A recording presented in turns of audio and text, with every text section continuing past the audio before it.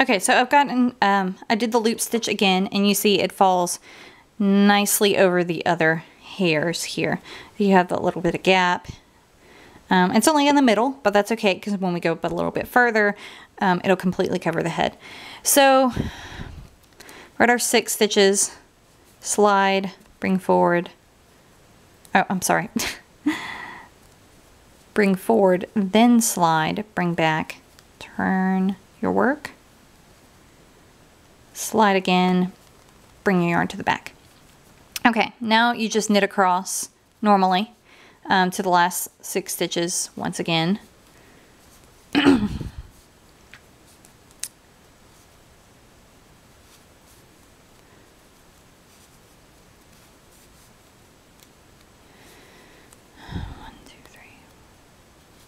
Do that again, slide, turn,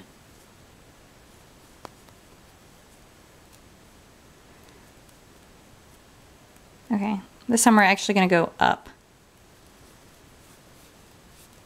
So we're going to go to the last 2 stitches.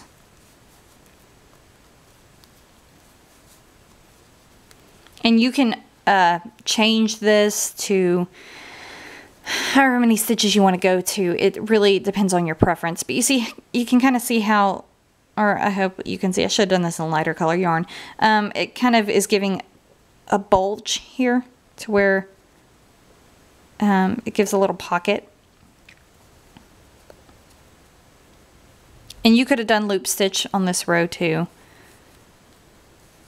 Anyways, I'm going to last 2 stitches. You could go to the last 4 stitches and do it again and bring it up. It just really depends, like I said, on your preference. Okay, go to the last 2 stitches here. And then on the next one, you're going to go all the way to the end.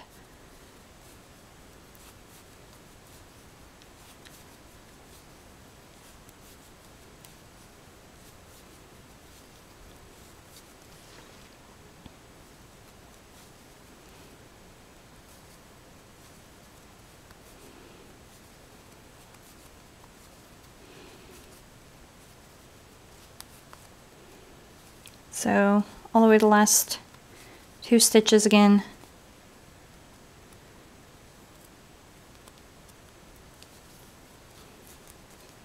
Yarn forward, slide, yarn back, turn, slide, yarn back. You could again do the loop stitch right here so that you have hair falling over that, not just for time's sake. I'm going to knit all the way to the end. Like I said, you could do loop stitch here, don't have to.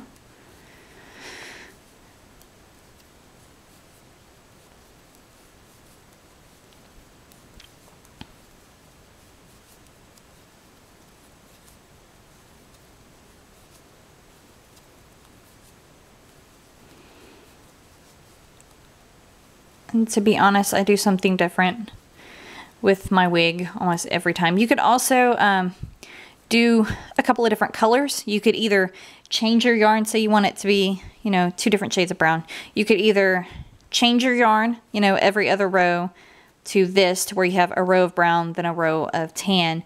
Or you could do, I guess, this is called Fair Isle knitting. I'm not really sure if that's the proper term, where you switch back and forth, where you would knit 2 dark brown, 2 light brown, 2 dark brown, 2 light brown. I would think that'd be a little bit more complicated, though it'd be really pretty when it's done. I would really suggest alternating rows if you're going to do that. Or you could go back later and root different color highlight in your hair. Like you do on the rooted method, just stab under these stitches and add your highlight color if you want to do it that way. That would probably actually be the easiest way to do it. Anyways, you see how this kind of curves a little bit and creates a little pocket, so it sits a little bit better on the head, whereas if you just did flat, it would be kind of funky. But anyways, it sits kind of on the head real well. I know it's kind of hard to see, especially since she already has hair. So that's going to be for this part of the skull, the rounded part of the skull. And then you're going to kind of just keep going the normal way until you get around here. And then you want to start your decreases on each side. You can do this during your loop rows. I would suggest doing it through the opposite row, the wrong side row. And you just kind of want to get it to where it decreases to form a little peak right here, to where it forms your hairline. You don't have to do it this way. I think it looks really well. Anyways, once you are done with your piece and it's off the needle, you just fit it on your head. I'll show you on my larger doll, because he actually doesn't have his hair down yet. Take off his little... This is called a fringe piece I was showing you earlier. It's just a couple of rows. It's just, I think, 2 or 3 rows of the loop method. And this is for bangs, if you want to have side bangs, or you just want a piece in the front where you can't see this part. That's what the fringe piece is for. I highly suggest a fringe piece just because it really does look really good to cover up the other pieces. See how I kind of formed his to his head and then I pinned it down? Sometimes you might have to wrinkle a little bit to kind of get it to fit how you want it. Anyways, I pin him down all the way around. And then you just take a piece of yarn and you just sew it into the head. You can use a whip stitch. You can use a mattress stitch. You can use whatever kind of stitch you want. It's not really going to show, so it doesn't matter too much. I also try to put take a piece of yarn and do a couple stitches throughout the back of the head, just so it sits a little bit easier. It doesn't move around, and it's not going to come off as easy. So anyways, that's the best way to use, I would suggest, if you're doing it for a young child. Or in this case, I'm making this tutorial for the traveling dolls, which are going to be traveling all across the world for about a year. So the hair is probably going to get messed up in the meantime.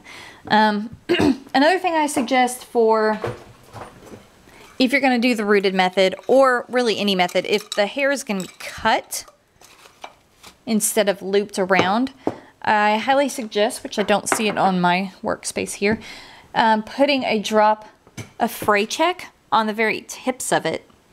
This will keep it from unraveling, because especially if it's going to be played with a small child, they're going to play with it really roughly. So the hair is going to eventually start to split, and you really don't want that, because then it starts to get frizzy and it's not as pretty, and well, you get my point. Anyways, another method that I mentioned a little bit earlier that works really well is what I did with this doll here, which is bake it. And you can bake it flat. You don't have to bake it around dowel rods like I did with this one to make the curls, though it looks really pretty. With hers, I had really, really thick, I think it was homespun yarn, which is mostly acrylic. I think it's part wool and mostly acrylic. Anyways, different thicknesses of hair. This one I think I baked for 35 minutes. Whereas this one here, I only baked for 15 because it was a lot smaller yarn. It was a lot tighter. And then, anyways, the baking it keeps it from unraveling at the end. It's not going to split. You're not going to have split ends. And it's going to hold up a lot longer. This stuff right here is really soft, delicate yarn. But by baking it, it's really pretty tough, as you can see here. So baking it's a good idea. Like I said, I usually do take the dowel rods, which I'll grab one and show you.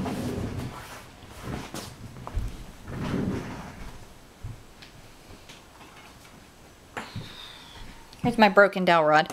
I typically unravel my hair to make it thinner. It really is a preference. It doesn't matter what you do. But anyways, I usually run water or soak the dowel rods into water. This helps to keep the yarn from burning. Then you dip the yarn into the water, which makes it stick to the dowel rod. Then you just kind of twirl it around however tight you want your curls. You can do it real thin, you can do it real loose. Anyways, you